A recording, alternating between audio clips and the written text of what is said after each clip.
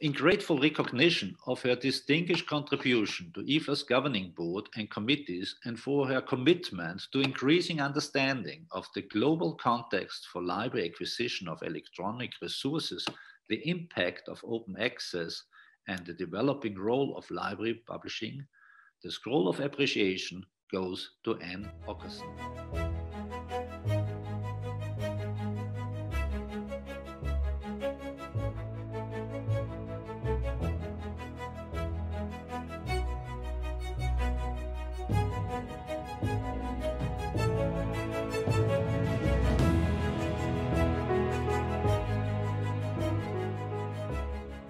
Hello from Arizona.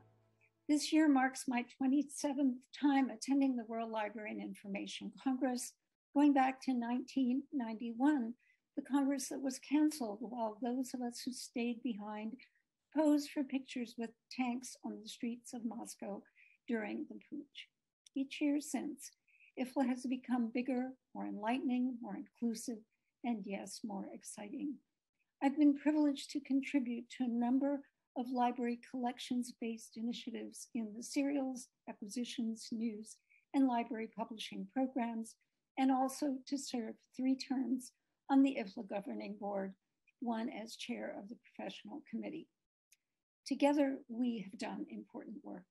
I'm really excited now about the changes coming with this recent great restructuring of IFLA governance. My deepest thanks to my IFLA colleagues.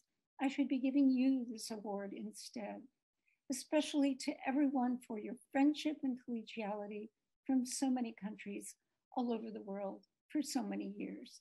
Thank you again. And as a member of the governing board and through your involvement in many of IFLA's professional units, you have contributed to advancements in so many areas at a global level.